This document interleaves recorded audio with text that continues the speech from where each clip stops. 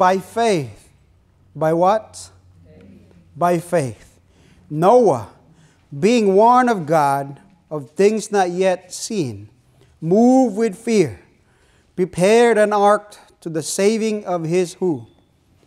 Of his house or his family, by the which he condemned the world and became heir of the righteousness which is by faith. Let's pray together as we invite the presence of the Lord once more in this sacred hour. Father in heaven, we now come once more, pleading that you would please come. Come into our heart. Come into this place. And may you protect our minds and protect our hearts so that we might be able to focus on your word. Lord, speak for your servants here. And as for me, I really have nothing to offer. I am nothing but dust. And Lord, therefore I ask that you please use me as your mouthpiece today. Speak through me. Hide me behind the cross and cover me with the blood of Jesus so that he might be uplifted in his amazing grace as we hear that song. In Jesus' name, amen. A young man went to an interview in a very big company. He passed the written exam and finally he was at the stage of the final interview. The director sat down with this young man and looked at his CV. And when he looked at the resume, he saw that this man had a lot of academic achievement. And with his academic achievement, the director asked, how did you pay for your school? Did you have a scholarship to have such a good, beautiful and accomplishment? The young man said, no, sir. My parents paid for my school. And then the director asked, so what does your parents do? Are they rich? Do they have a lot of money? Is that why? He said, no, sir. They are washing clothes to pay for my education. And the director was surprised at the success and the achievement of this young man. So the director asked, can I please see your hands? And he saw that it was smooth and no wrinkle and all perfect shape and just in perfect condition. And then he realized that this young man had never washed clothes in his entire life. Well, he said, sir, I never washed clothes because my parents said, go ahead and keep reading and studying and read more books. Focus in your study.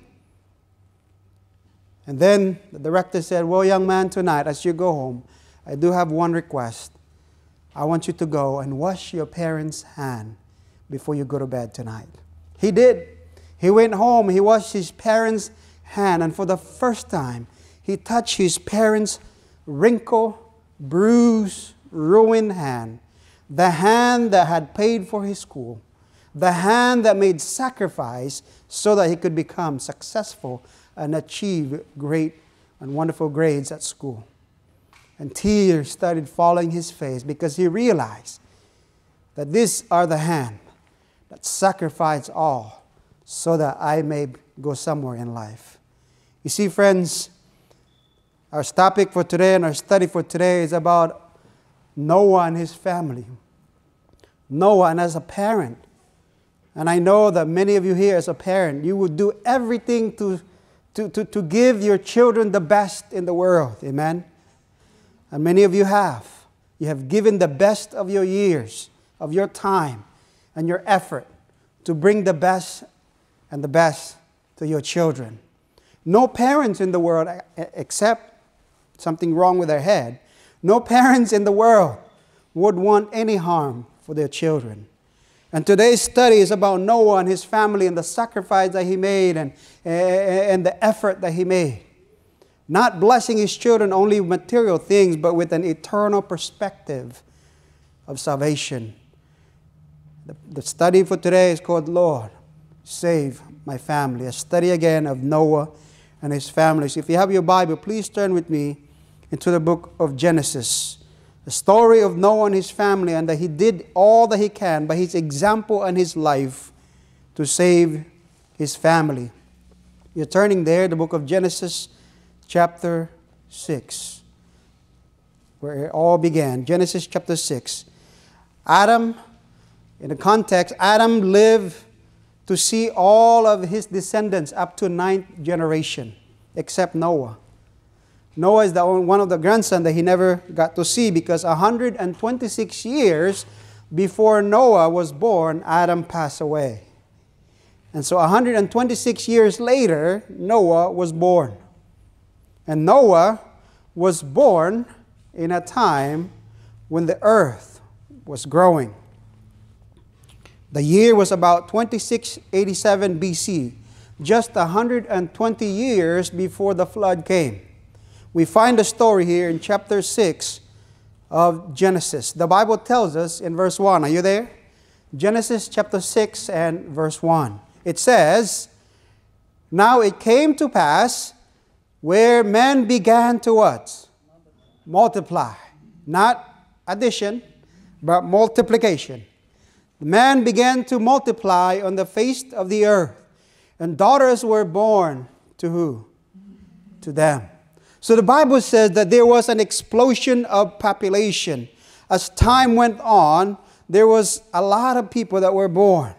Multiplication, numbers, an explosion in growth in population. You know, in 2000, the growth rate of population is about 0.012. And with our increase of population, basically, if that was the growth of the population in the days of Noah, there would have been 750 million people. Remember, they had 1,000 or 1,200 years from Adam all the way to Noah. So if the growth rate was just 0.012, that would be 750 million people. That's a lot of people. But if you just add, because remember that people live to be average 900 years. That's a very long time. An average of 900 years. Imagine, I have an auntie that, you know, now is in her 60s, and she had 12 kids. Imagine if you have 900, if you live 900 years, how many kids you could bring forth into the world? Amen. That's a lot of kids, isn't it? And so the average, but if you just add a little bit, increase it by just 0.001, with that population in the days of Noah, that could be 4 billion people. That's a lot of people. If you just increase up by 0.001, that's a lot of people. Amen? So the Bible said that there was a multiplication, not addition, but multiplication of people. And as a result, this basically populated the earth.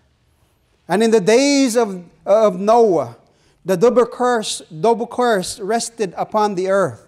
But this has not changed nature. The hills were crowned with majestic trees, supporting fruit-laden branches of the vine. The vast garden-like plains were clothed with verdure, and the sweet with fragrance of 1,000 flowers. This was a beautiful location to be. The people was in good condition. The people were in good health. They have retained almost the original state when God created Adam from the beginning. The curse rested, but yet we could see the beautiful scenery of nature. Nothing has changed much from the creation up to the time of Noah. The trees far surpass in size, beauty, and perfection and proportion today compared to the days of Noah. Gold, silver, and precious stones were in abundance during this time. And people were healthy. And as a result, they reproduced in multiplication. Remember, the average age was how long? About 969. A little Bible trivia. Who was the oldest person that lived and died? I have to say live and die because, you know, Methuselah, how old was he? 969, right? Methuselah was 969. He was the oldest person that lived and died. 969. However, as they multiplied, there became a big gap and distinction between believers and unbelievers. Those who obey God and those who follow the worldly ways. And then in verse 2 and verse 4 of Genesis chapter 6, the Bible tells us that the sons of who?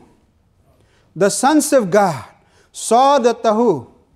the daughters of man, that they were what? They were beautiful.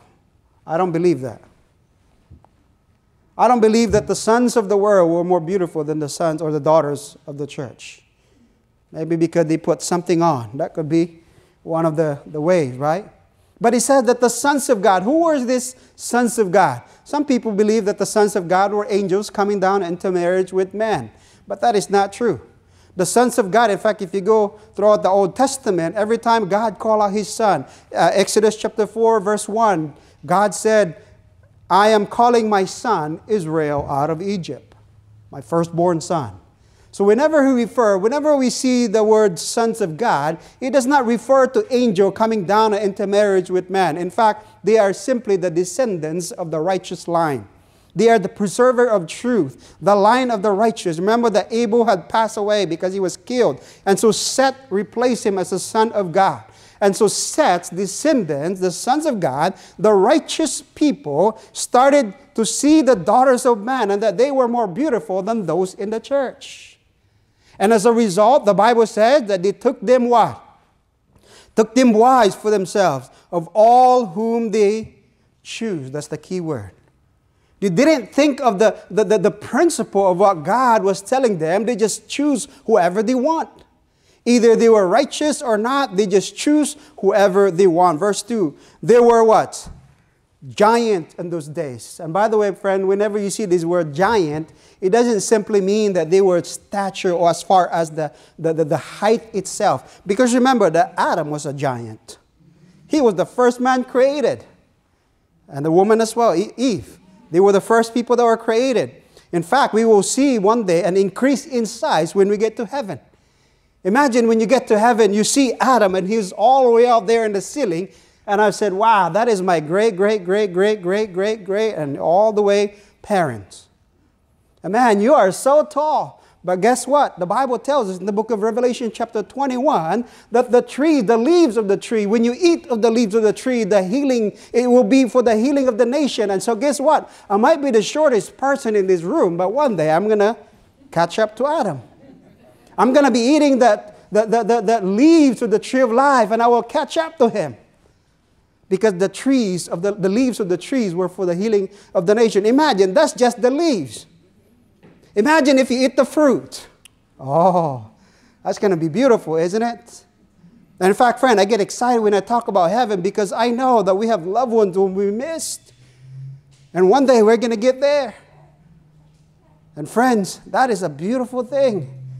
And by the way, that fruit, the tree of life, is a beautiful thing because he said that it bears fruit 12 manners or 12 kinds of fruit every month. That means every single month, that fruit does not repeat itself. Imagine for eternity, every single month, different kind of fruits. I wish we could talk about more of that. That's not our main topic. But I get excited when I talk about heaven. Amen. I hope you do too, because I know that that's one thing that we look forward to. And so the Bible's in verse 2, and there were giants on the earth in those days. And also afterward, when the sons of God came into the what? The daughters of men, and they bore children to them. Those were the mighty men who were of old, men of what? Renown. So when you look at the context, those giants were giant of renown. And that, by the way, then, is in intellect. They were giant in intellect. They were smart. Because remember, they have retained from all the way to creation up to them. And so they were giants in the land. But the Bible said that the sons of God saw that the daughters of men were more beautiful than the daughters of God. You see, friends, the children of God married the children of Cain. And polygamy had been early introduced right here, contrary to the divine arrangement at the beginning, which was the Lord gave Adam how many wives? Just one wife. That's all he could handle. Amen. And I could only handle one. Amen. My wife is here and I could only handle one. Amen. And so God gave Adam one wife, showing his order in respect. But after the fall, men choose, that's the key word, men choose to follow their own sinful desire, and as a result, crime richness and violence rapidly increased. Whoever they coveted as a wife, they took them by force. And men exalted their deeds of violence. But friend, what's so sad about this story is that those who knew better, instead of following the guidelines that God gave them, they started to follow what the world was practicing. Remember that during this time there was two camps. How many camps? There was two. The sons of God and the daughters of men. Or the sons of men. In other words, the sons that were the righteous and those who choose to follow their own path. Only two ways. And as a result, there is always this distinction between God's people and the world. Those who choose to follow the world. And I don't believe that the daughters of men were more beautiful than the daughters of God. Because friends, beauty is not just simply in your face and in your figure. The world said that if you had a six-pack, right, and you look like a model, that you are beautiful. But friend, that is a false assumption. What happened when you give it time and gravity? You know what I'm talking about, right? Give it time and gravity, and that beautiful face will look something else. Just give it many years, and that will look different. You see, friends, beauty, too often in the eyes of the world, is just the face and the figure. But God looks at beauty differently than the world looks at. He looks at the heart. You see, friends, there are three different kinds of people. There are people who have beautiful face and they have beautiful heart. They're called pretty. But then those people who have beautiful face but they have ugly heart, they're called pretty ugly. Amen? And then there's some who have ugly face and that they had ugly attitude, they're called ugly. And then there's some who, actually four now, I'm adding one. So there's four, those who had beautiful face but also beautiful character. I think I said that, right? Pretty.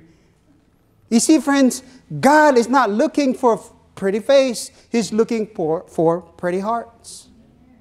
And this is what's going on in the story. The people of God, the children of God, they went to look for the wives outside of God's guidelines. And there are dangers to this, friend.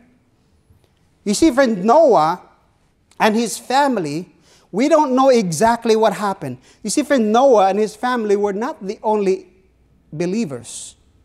They were the entire line of the sons of God, the descendants of Seth. There's a whole camp of the sons of God who were believers, yet we don't hear about them. Then you have the entire extended family of Noah, his brothers and sisters. In fact, Noah had siblings. Notice what it says in Genesis chapter 5, verse 30. It says, "And after Noah was born, Lamech," that's his father, "lived" how long? Another 595 years. And had what? Had other sons and daughters. In other words, Noah is the oldest brother of the family. And then after Noah, he had many brothers and sisters after him. But friends, we have not heard anything about his brothers or his sisters. We have not seen them get on board the ark. What happened to his extended family, to his siblings, to his brothers and sisters? Have they been helping Noah in building the ark? Did they got the invitation to get on board the ark? I'm sure, and I'm pretty sure they have, because they're younger than Noah. And I'm sure many of them had helped building the ark. But Noah is the only person, and his wife and his 3 children and their wives, who got on board the ark. Next time we will discover what happened. 7 reasons why people did not board the ark. And friend, the reality is that God wants us to board the ark, but many times we choose to follow our own way. We choose to follow our own path. And it is a dangerous path when we deviate from the word and commands of God. It's a very dangerous direction. You see, friends, marriage is an important topic in the Bible. And it is especially dangerous when we disregard God's command. Notice what it says in the book of Deuteronomy chapter 7. Deuteronomy chapter 7 tells us why God tells us not to intermarry outside those who are unbelievers. He said, nor shall you make, Deuteronomy 7, 3 and 4. Nor shall you make marriages with them. Talking about the Canaanites in the land. You shall not give your what? Daughter or to their son, nor take their daughter for your son. Verse 4. What it says? For they will turn your sons away from following me to serve other gods, so the anger of the Lord will be aroused against you and destroy you suddenly. Speaking about intermarriage, God forbid it because He knows that when we married into the outside or unbelievers, the Bible said that they will. It didn't say they might, but what does it say? They will. They will turn your sons or your daughters away. And so how dangerous is that, friend? God, knowing the influence the unbelievers will bring into the family, He gives us ahead information. You see, friends, it is dangerous not only for you, but also for your children. You see, the foundation of society is the family. So when families are broken, then the end result is that the society will be broken as well. Just look around. Just look at our society, how broken it is today. We have so many children in foster home, so many children that need loving parents because their own parents have forsaken and have rejected them because those parents have come from broken home themselves. It's a cycle of never-ending deja vu. It continues over and over and over again. How's our society today? That's the exact results. Broken family often produce broken family. The danger of marrying unbelievers is that the consequences is huge. The church became one with the world. And this is exactly what happened. But you may say, Pastor, it's none of your business. And I agree with you. It's none of my business. But I just want you to understand that there are consequences to our choices. You can argue that people outside the church might be better than the people in the church. And I say yes. A lot of time, outside marriages and outside, boyfriend and girlfriend, they are actually a little bit better than those in the church. I agree with you in many ways. But you see, friends, even though that is true, it should not cause us to look out there. We should look at the Word of God and what does God says. You may even say, well, look at the church statistic, Pastor. Look at the church statistic when it comes to divorce. And friends, it's sad because the church statistic is almost the same as the word. In fact, at times it is higher.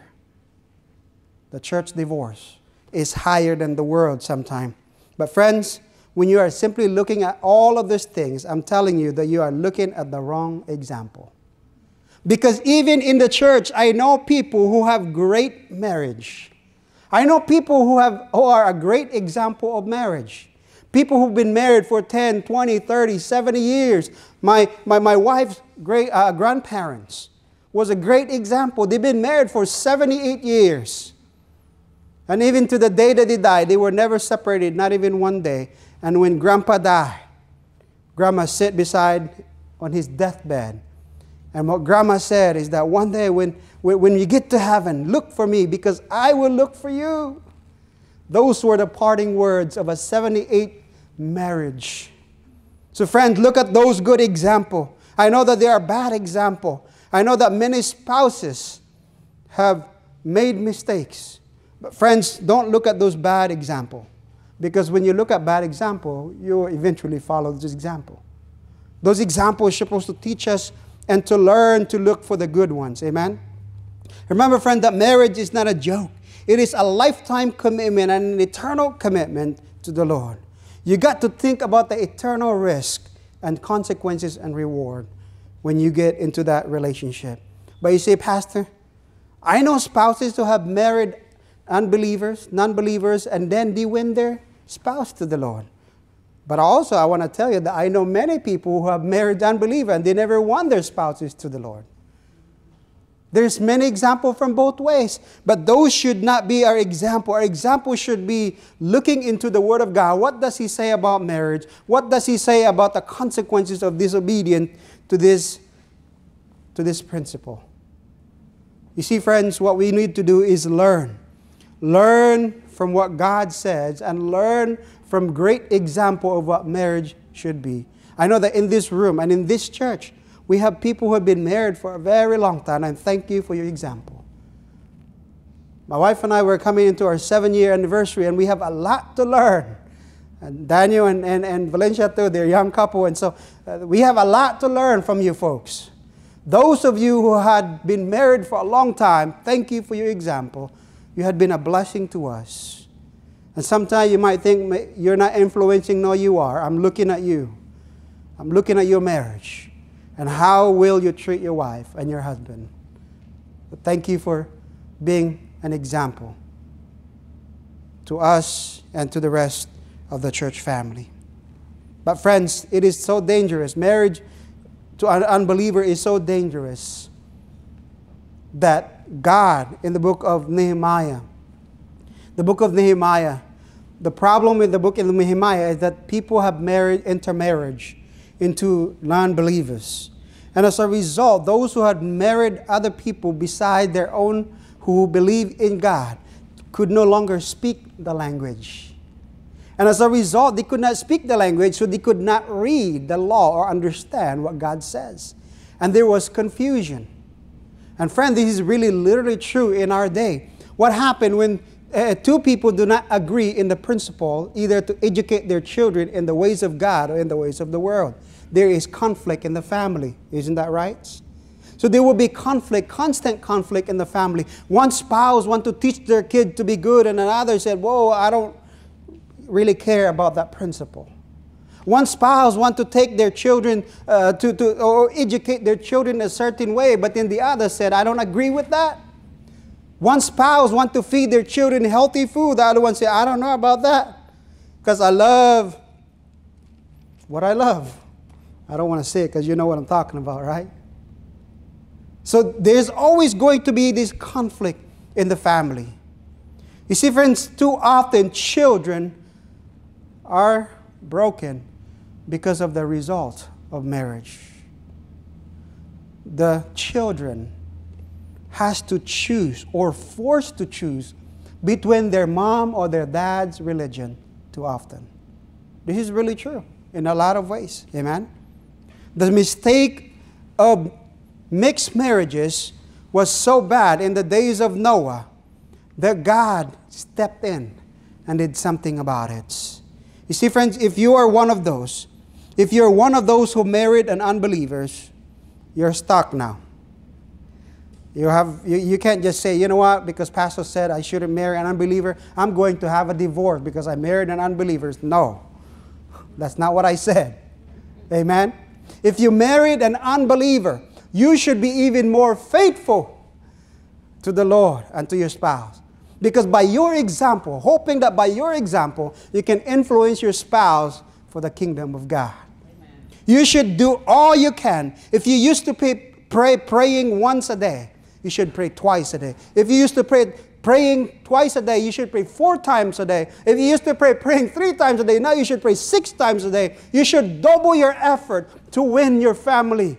Lord, save my family. That should be what we should do. So if you're married an unbeliever, you should be faithful. And yes, I praise God that many of you have won your spouse to the Lord. And for those who have not, keep praying. Keep agonizing with the Lord. Keep doing what you're doing for your family's sake. Do all that you can. You see, friends, learn from your parents. Learn from your grandparents' mistake and other people's mistake. I've heard it said that you are wise when you learn from your mistake. But you are wiser when you learn from other people's mistake because you don't have to repeat it. Amen? Both of my parents, as an example, even within both believers, my parents were both Adventists, but only one was really practicing the lifestyle. And as a result, there was always conflict in the family. There was always alcohol, and there was always cigarette, and there was always fighting and fussing and bickering, and even with physical and whatnot. There's always problem in the family because one of the spouse doesn't live out the life that God wants them to live. And you might say, well, you know, there's always problem with believers and their spouses, but imagine if there's problem with the believers, imagine what the unbelievers are going through. Amen? So friends, I'm not condemning those who marry outside. I'm simply saying that if you had married to that spouse, you got to do what you can to save your family. Amen? And for those young people who think that they know better, well, history or testimonies of others will tell you otherwise. We got to listen to the Word of God. So as a result of these mixed marriages, as a result of this intermarriage between the sons of God and the daughters of man, notice what verse 5 of Genesis tells us. Genesis chapter 6, verse 5. Notice what it says. Are you still following? We are in Genesis 6:5. What is the first word? It says what? Then. What is that word then? You see, the word then is an adverb. I've learned a little bit from my English teacher, I told you, right? I might not have the highest grade, but I pay attention a little bit here and there when I'm awake in the classroom, right? And so that word then is an adverb. It's a word or a phrase that modifies or qualifies for an adjective. What that simply means is that that word then is a connection to what the sentence before. In other words, whatever happened before, as a result, then is a connecting adverb. It comes right after, it's the consequences of the verses before. Notice what the consequences is. Then, the Lord, what did the Lord saw? Saw that the wickedness of what? Of man was great in the earth, and that every intent of the thought of his heart was only evil continually. In other words, as a result of these mixed marriages, the principle of God was mixed with the world, and as a result of this, then, this is what comes next. The adverb, the conjunction, the connecting phrase is that then. This is exactly the result when there is this mixed marriages. There will be ungodliness. And as a result, the Bible said that there was wickedness in the earth. It was great. The wickedness was so great that the Bible says that every, what is the word? Every intent. What is the word intent? You know, when you're walking and you stumble, was that an intention for you to stumble? That was what we call accident. But when somebody is walking and you put your feet so that they stumble, that was your intent. Your intent was to make them what? Stumble. So the Bible said the intent is basically intentional. It's something that you have chosen to do. You didn't cause it as an accident, but it's an intention. That was really what you want to do. It's a willful choice. And he says the intent, every intent of the thoughts of his heart was how? Was only evil continually. Nothing good comes out of it unless one changed their way. So this is what happened here, friends. As a result of verses 1 through 4, the mixed intermarriage, the sons of God with the daughters of man, as a result of this, there was such wickedness that God looked and He saw that every single heart was only evil continually. And they have no intention of going back. They just wanted to continue in their ways till the end. As a result of their wickedness, God responds in verse 6 and 7. And then God says, and the Lord, what's the word? And the Lord was what? Sorry. Was sorry. The Lord was sorry that He had made man on the earth, and He was grieved in His heart. The word grieved, friend, that means your heart is breaking. And I know that that is also what happened to parents when their kids ran away. When their kids choose the wrong path, The children choose the wrong path and their parents are grieved. Their hearts are breaking. God's heart is breaking. And too often, friend, we picture God as someone who wants to judge. But friend, even in this wording, the Bible says that God was grieved. His heart was breaking and He was sorry. For the first time, we hear God saying He was sorry. And then it's repeated again. So the Lord, verse 7, so the Lord said, I will destroy man whom I have created from the face of the earth, both man and beast, every creeping thing, and birds of the air. For I am, how, what again? Sorry that I have made them. Twice. Nowhere in the Bible does God ever says sorry before this. But now He was. His heart was breaking. Too often we look at this as God punishing people. But friends, God does not punish without His heart breaking. In fact, punishing people is not God's nature. God's nature is saving and giving life. But when people choose to die, God can't force their decision to live. And if you don't want to go to heaven, God will not force you to go to heaven, because heaven will be a place of misery for those who do not choose to go to heaven. And God's heart was breaking. He was grieved at heart. His heart was breaking. I don't know how to express this to you, friend, but you are parents. You know exactly what that is. When your kids have done something wrong and there's nothing you can do about it, your heart breaks. God, as our Father, His heart breaks. And too often we only look at this as judgment. But no, God is love and His heart breaks whenever one of us refuse to obey His will. Because by refusing to obey His will, we automatically choose death. Because if we don't choose life, we choose death. And that's what people were choosing. They choose death rather than life. This is what Proverbs and the book of Job tells us, that those who do not choose life choose death. Paul says that, do you not know that to whom you yield yourselves to obey, you of that servant to whom you yield yourself to obey? In other words, if you do not choose good, you automatically choose bad. Because there is no neutrality. There is no neutral ground when it comes to eternal reality. Either you serve God or you don't serve God at all. So God's heart was breaking. God's heart was breaking because He has to bring punishment into the world. But would God destroy everything and everyone? Thankfully, in verse 8, the Bible tells us that Noah found what? What did Noah found? He found grace in the sight or in the eyes of the Lord. This is verse 8. Noah found grace in the eyes of the Lord. What did Noah found? He found grace. Now I know that there are many people who says grace can only be found in the New Testament.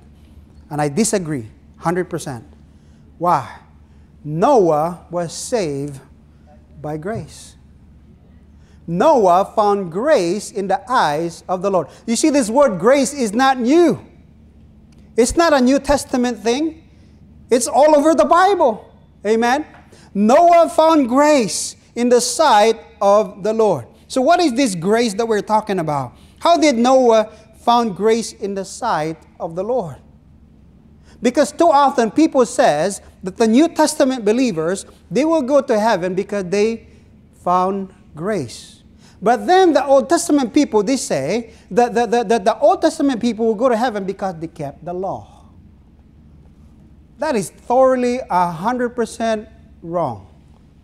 Because both Old Testament people, they were looking forward at the cross. And us today, we are looking backward at the cross. So for those who believe in the Old Testament and for those in the New Testament and us today, we are all saved because of the cross. Jesus is the ultimate grace that paid for both the sins of the Old Testament people and the sins of the New Testament. So we are all saved by simply grace. You can't get to heaven one day and you come up to Father Abraham or to Noah and say, wow, Noah, you got here by your works. I just got here by grace. I didn't have to do a thing. You see, grace is found both where? Old Testament and where? In the New Testament. So there are people who assume that the Old Testament is all about law. Friends, the Old Testament isn't about law. The Old Testament is about grace. And every time God brings punishment, He always showed grace, His mercy and His grace. In fact, God revealed Himself to Moses and He said, Moses, you can't see me, but you will see my back. And when God passed by, the Lord declared He is long-suffering, merciful, and gracious. That's His character. In the Old Testament, Noah found grace in the eyes of the Lord. But the question that I want to ask is, how does one show that they are saved by grace? A person who is saved by grace, friends, will demonstrate grace in their lives. Amen? Remember that grace is given so that we can live a holy life. Grace is given so that we can what? Live a holy life. Grace is not given so you can break the law. Grace is given so you don't live in disgrace. Amen? Those people who claim that grace is given so that we can break the law is living in disgrace. They are turning God's grace into disgrace. That's what grace is, to live a holy life so that we can be obedient. Well, what can we find, or where can we find that Noah lived by grace? It's through his lifestyle. How did Noah demonstrate grace in his life? Notice what it says in chapter 6, verse 9. Chapter 6, verse 9.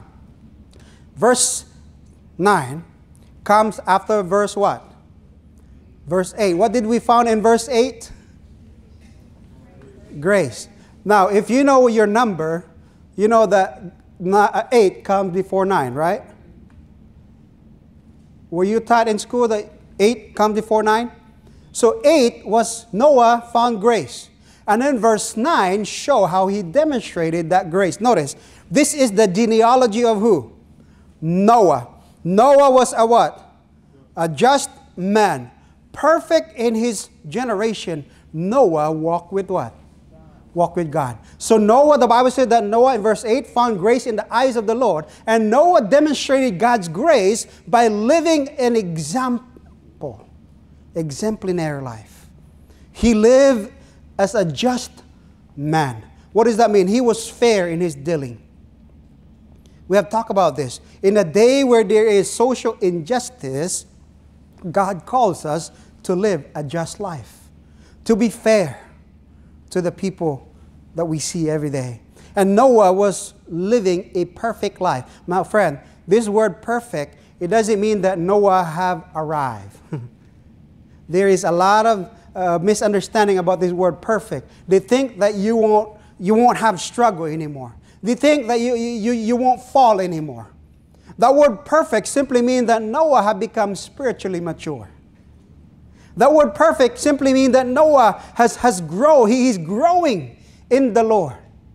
Because Noah, later on, he got drunk. You remember?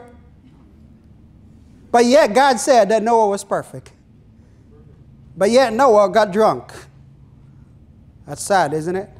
But yet God declared him to be a perfect person. It means he was spiritually mature. He was willing to do what God asked him to do. That's what perfect simply means.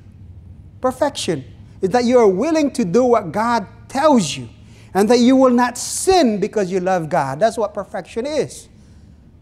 And then the Bible said that he was perfect in a generation, and Noah, what did he do? He walked with God. Noah demonstrated God's grace in the way he lived. He did not become a disgrace, but he walked with the Lord. Now the question I want to ask you is that, what does that mean to walk with God? You see, there are three things that Noah did in his life to save his family. And these three things is our closing time. Noah walked with God. What does that mean to walk with God? What does that mean? You see, friends, to walk with God simply means to obey His commandments. If you want to save your family, learn to walk with God like Noah did. As a spiritual leader of your home, we need to learn to walk like Noah walked with God. He was faithful.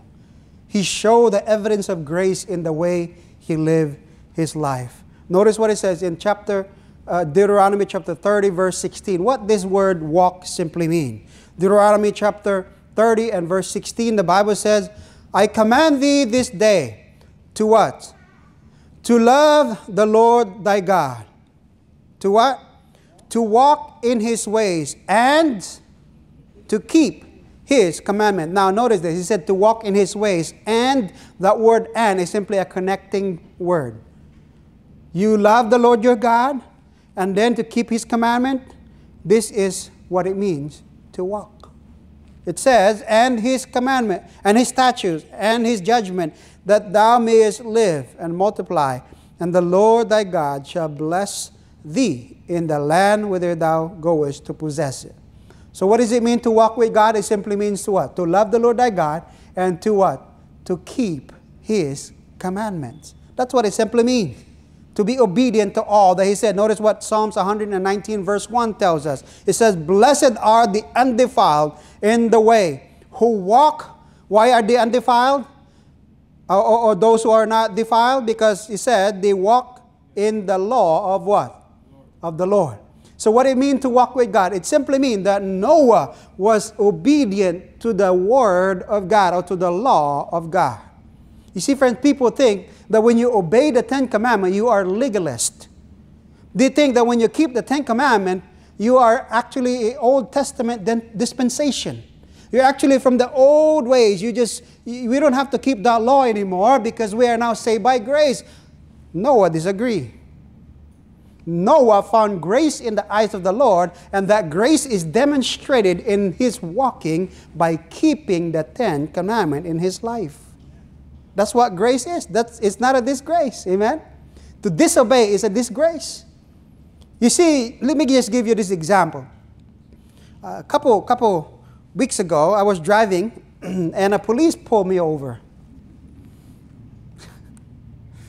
And the police pulled me over and, sir, did you know that you were going 10 miles above the speed limit? I said, I didn't know. I'm sorry, and here's my license, and here's my registration, and here's my insurance. And he took it. He said, just give me a minute. He went to his car, checked it up, came back, and he said, sir, here you go. I'm just giving you a warning this time, okay? He let me go. And guess what I did? I put on my seatbelt, and I put on my gear to drive. Guess what? As he was walking to his car, I started to rub the gas so fast that he started spitting dirt in his face as I was driving off. You think that's what I did? He gave me grace. And I was so careful in putting my feet in the gas pedal so that I don't aggravate him, so that his grace will not turn into a disgrace. Amen?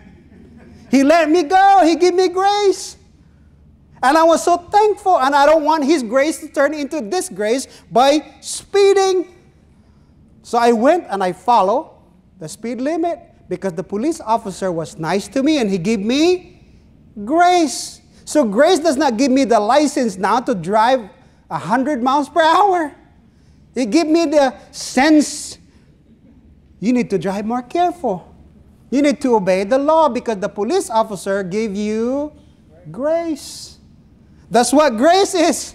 It's not to break the law. It's to help you be obedient. Amen? It's not so that you can be saved when you keep the law. You are already saved by grace, and now you're keeping the law because of God's grace. And Titus tells us, Titus 2:10, it said that grace is given to live a holy life. That's what the Bible tells us. And so, friend, Noah walked with God. Noah walked with God. So what does it mean to walk with God? It simply means to what? To obey his commandments. And in fact, it's demonstrated in Noah's life. Notice what it says in Genesis chapter 6, verse 22, and Genesis 7, verse 5. It says, thus Noah did according to what? All that God commanded him. What did he do? He did. So he did. Verse 5 of chapter 7. And Noah did according to all that the Lord commanded what? Him. Obedience. Faithfulness to His commandments. He demonstrated walking with God. What does it mean to walk with God? He kept His law. He demonstrated grace in the way he lived. Friends, we who are saved by grace should live a careful life. We should live a life that shows God's grace in our life. We don't break the law. Amen? Because breaking the law is turning God's grace into disgrace. So I hope when the police officer gives you grace, you go and don't start spinning your tire and spitting dirt on his face. But you know what? Too often that's what we do to God's grace. New Testament believers think that that's what we should do. But that is not so. You see, friend, this is exactly what it means to walk in the law of God. By your loving example, you can make a powerful impact on your family. When you say, Lord, save my family, you got yourself to obey what God has told you. So that by your influence, your family can see that you love Jesus. Amen? Number 2, Noah was a preacher and a missionary. He was a preacher and a missionary. And what does that mean? Noah preached a message of hope. Noah preached a message of hope. Notice what 2 Peter chapter 2 verse 5 says. And spared not the old world, but saved Noah, the 8th person, a preacher of what? Of righteousness, bringing in the flood upon the world of the ungodly. Noah was preaching. He was a preacher. He was preaching that the flood was coming. You see, friend, you cannot be called a preacher if you have nothing to preach about. If you preach only what the magazine or the politics says, you're actually not a preacher. If you're only preaching what feels good, that's not real preaching. Real preaching is pointing people to the reality that they are lost and that they need a Savior, Jesus. Amen? So Noah had something to preach about. And Noah was called a preacher of what? Righteousness. That word righteousness simply means right living. The right type of living. The right type of lifestyle. So Noah was preaching the right kind of living. He was preaching. And you know what? Noah preached the message for 120 years. We're going to find out that next time. That is a long, long time. Noah was preaching for 120 years and he said, the flood is coming. The flood is coming. And Noah preached this message for 120 long years.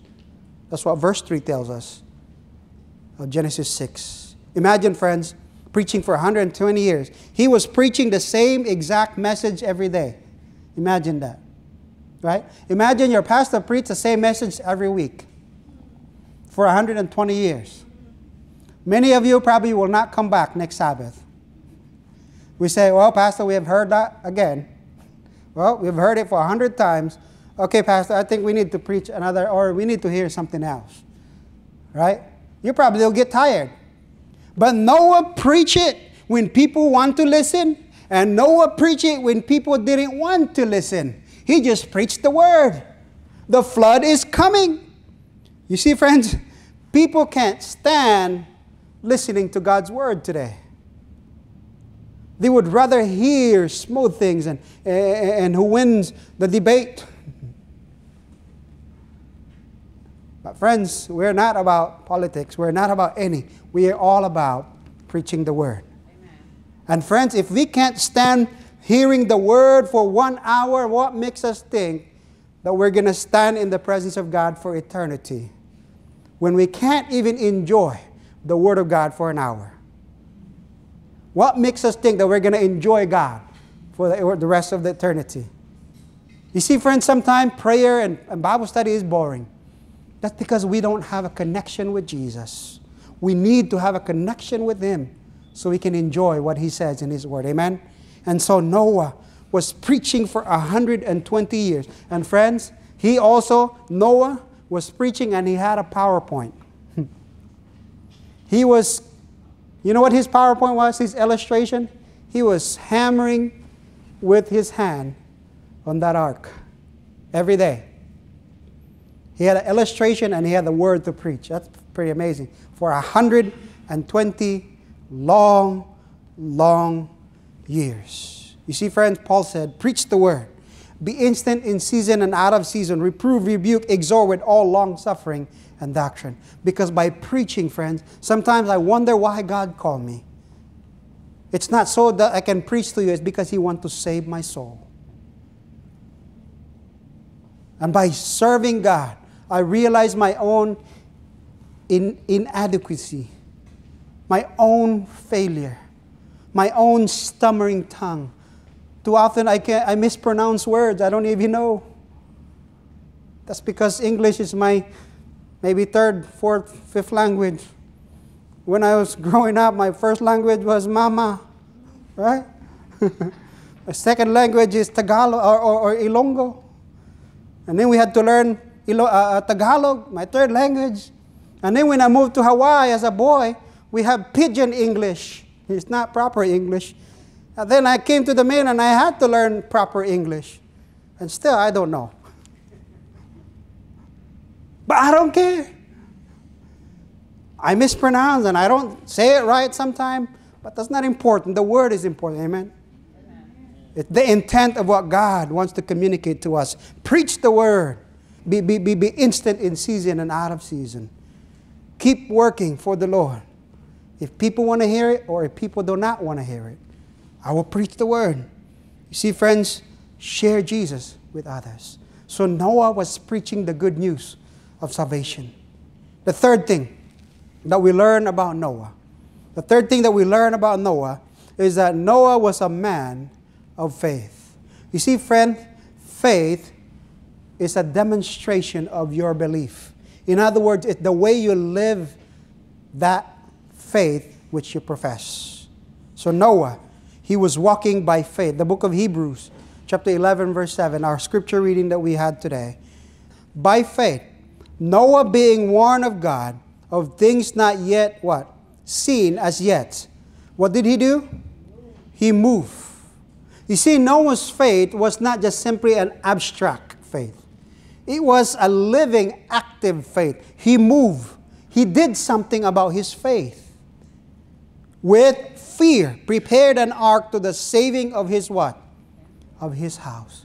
So friends, sometimes God is just asking you to do something. It's not to save the world, but to save yourself and your family. Amen. That's what God is trying to do. When you make lifestyle changes, it's not because you want to change people outside of you. No, because God wants to change your family through you. That's what God wants to say. And God doesn't save family at the same time. He saved family one at a time. Amen. And sometimes it takes a long time for God. It takes a long time. It's a process God saving our family, by which He condemned the world and became the heir of the righteousness which is by faith. Noah, his faith was put into action. It says by faith, he moved to action to prepare the ark to save his family. When you pray, Lord, save my family, are you obedient to the call of God? When God tells you, I want you to pray for your family right now, do you pray at that instant? When God tells you, I want you to open your mouth right now, do you open your mouth at that instant? Or God says, shut your mouth right now, do you shut your mouth so that God can work through the person that He's trying to reach? Because Noah moved by faith. His faith was put into action. You see, friends, Noah, in building that ark, it was a symbol of salvation. That very ark itself was a symbol of salvation. The ark that he was building was a symbol of the New Testament ark, the cross of Jesus. That's why Noah demonstrated his faith in believing that this ark will carry them through the time of trouble. Well, how do we know? As we close now, I just want to point out a couple points here. That the Old Testament ark was a symbol of the New Testament cross and what Jesus will do for His people. Remember this, friends, that the ark was made of what? Was made of wood. And so does the cross. It is made of wood.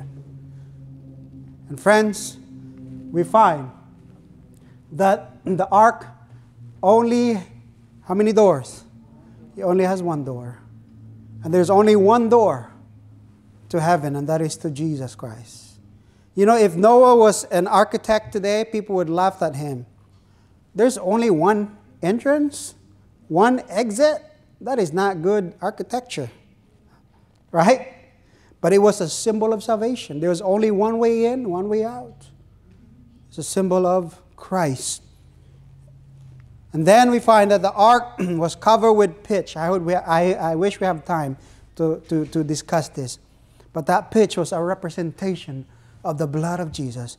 That pitch covered the outside and the inside of that ark so that it was sealed, so that no water could leak in and no water could go out. It was totally sealed. And when you are covered with the blood of Jesus, you are totally fireproof and you're totally waterproof. Because the weakest person who trusts in Jesus is strong. Amen? So no matter what your struggle may be, come at the foot of the cross because Jesus will protect you. He will give you the power to overcome. And this is what happened to that. And then the ark saved Noah and his family. Our safety is only in who? In Jesus Christ. Amen? And then God alone, by the way, God alone closed the door. And friends, we know that the door of probation will soon close. And only God can close that probation. And friends, while time is yet open, let's make use of the time that God has given us to obey His will. And then lastly, those inside the ark was carried to safety, and only those who are inside Jesus Christ will be carried to safety one day. That's why Noah obeyed, because that ark was a representation of salvation in the New Testament. So friends, we find that Noah walked with God. He was faithful in walking with God. The question is, how are you in your relationship with Jesus? Are you walking with the Lord? Are you sharing His word? Are you walking by faith? You're demonstrating that faith in your life. Is Christ the solid foundation in your life? Because friends, with Jesus in the family, happy home. And brothers and sisters, I want to challenge you today. God is calling you to walk with God. If you are praying, Lord, save my family, it must begin with you. It must begin with me. It can't begin with my spouse. It can't begin with your kids. It can't begin with anyone else. It begins with me. It begins with you. So this morning, if you're praying, Lord, save my family, you got to ask the Lord, Lord, begin with me.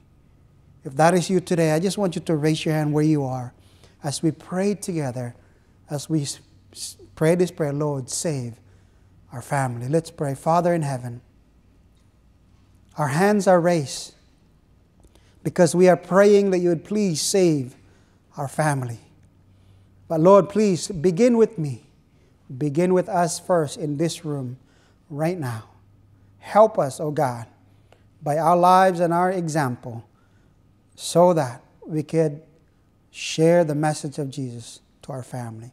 Sometimes you're not calling us to any distant land, but you're simply calling us in our family to be the witness and testify to the goodness of God's grace.